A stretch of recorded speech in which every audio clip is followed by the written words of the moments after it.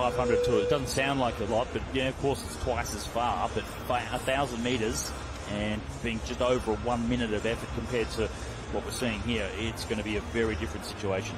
Jessica Salazar from Mexico up against Natalia Vera from Argentina. Mexican sprinting has really started to come on, just more so in the last couple of years. They've had individuals throughout the history of the World Championships, but as a team in women's sprint, they are really starting to get strong. Heat number 3, Salazar versus Vera, Mexico versus Argentina.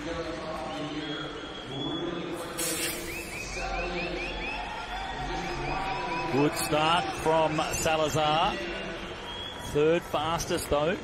Getting the better of Vera as they come around, but where does she sit? Trying to get herself into the top 8. 19.4. A little bit of work to do in the second half of this 500-metre time trial from Salazar.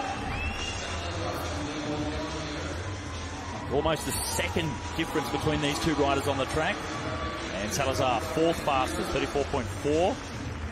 6 riders have competed so far. Salazar sitting in fourth, but might not be enough to get it through into the top 8. I think the cut-off's going to be pretty high today. You know, the level of riders that we've got coming up. You know, and even the level of riders we've already had with Shan Zhubao and